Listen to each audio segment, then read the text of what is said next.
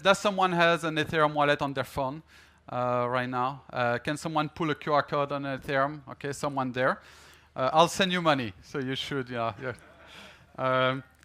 So any QR code, any app, and let's prepare transfer. So I have here 77 ETH, $18,000 more or less, that I will send to Arthur, if he's the first. So let's click send.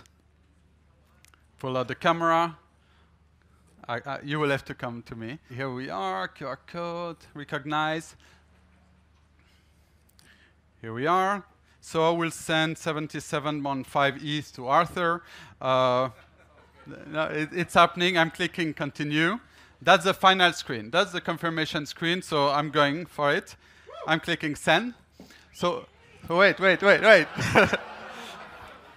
So what's happening now? The smart contract, so again, it's not in the app, it's not in our backend. The smart contract sees a large transfer above a daily limit I've set to an address I don't trust because I didn't know Arthur, it wasn't staged.